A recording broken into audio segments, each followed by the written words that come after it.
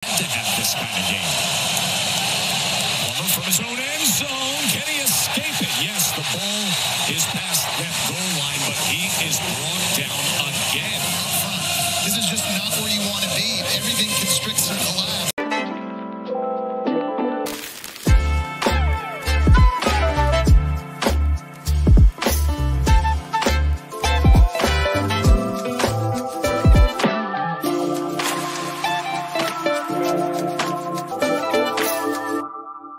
Patrick Payton, at 6'5", 240 pounds, was superb in 2023, making clutch play after clutch play for the Florida State Seminoles. While Payton is arguably already a star among non-casual viewers, he's been overshadowed by Jared Verse the last 2 years, and he'll be the dude spearheading Florida State's defense in 2024.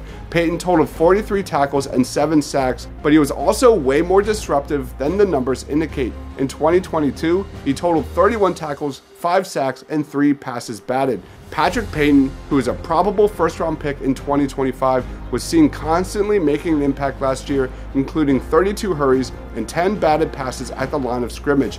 During spring practices, Patrick Payton reportedly added 15 pounds to his frame during the last few months. With 12 sacks over the last 2 years, now is the time for Patrick Payton to assert himself as one of the nation's top sack specialists and to create his own chaos for others to feast off of.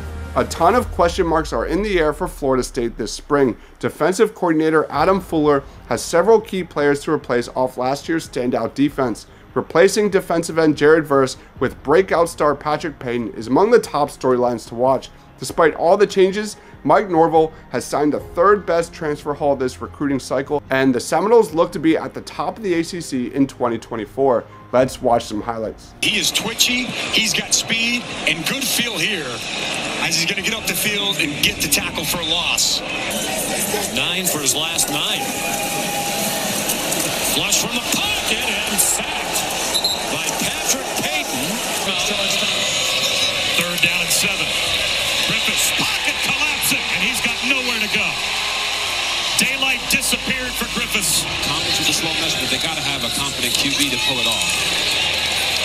Nowhere to go. Patrick Payton for a loss of 3, and now it's third down and long. Yeah, you talk about, hey, how do you stop the slow mesh? How do you stop any run game? Well, it's called penetration for the Lions. Flips it out. Florida State was ready. Patrick Payton on the tackle and move.